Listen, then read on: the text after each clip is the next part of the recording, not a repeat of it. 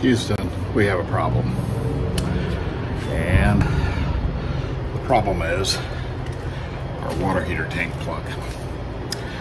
But I'm going to show you how to fix it.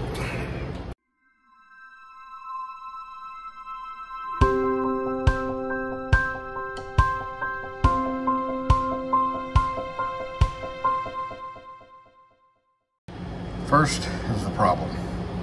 See this here? This portion of the plug broke off of there. And why did that happen? Well, I'll tell you why it happened. It happened because I bought these cheap ass plugs off of Amazon. Couldn't get them at Camping World or anything, and bought them off of Amazon. And and I know some of you are gonna say, oh, you tighten it too much and all that.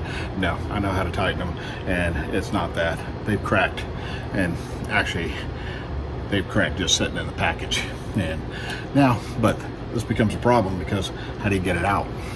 Okay, this part of it right here, this section is broken off inside. Okay, but we have a solution we're going to show you. All right. So what we have is this guy.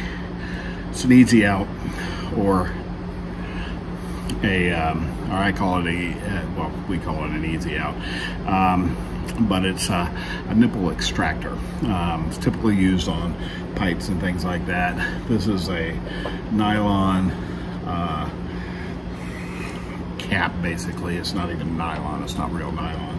And the problem with these cheap ones that I bought off of Amazon, come to find out they're made in China, which most everything is, but they're not, the heat on these get to them, and just the heat of these things sitting in my truck, because I keep spares, they just broke, they're just brittle, they're falling apart. Now, I bought these things off of Amazon. They're probably 3 months old. Okay, roughly, give or take.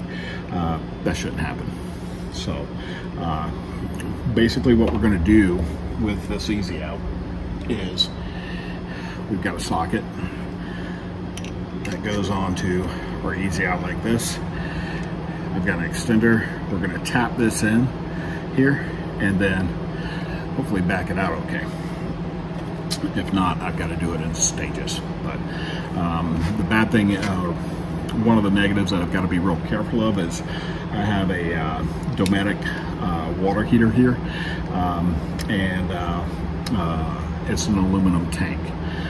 So those threads, as aluminum, is very, very soft, so we got to be real careful. Okay, so I've got a pipe that's blocking this, but you're not going to be able to see it too well. But we're going to stick this in here. Give it a couple of wraps with a hammer and try to get it to connect or jam it in there pretty good.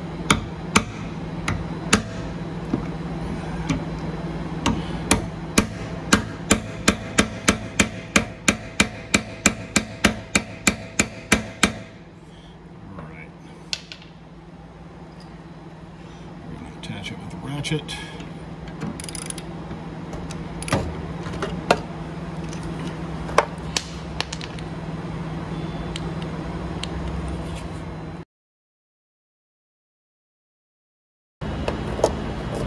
So we had to change out the extractors.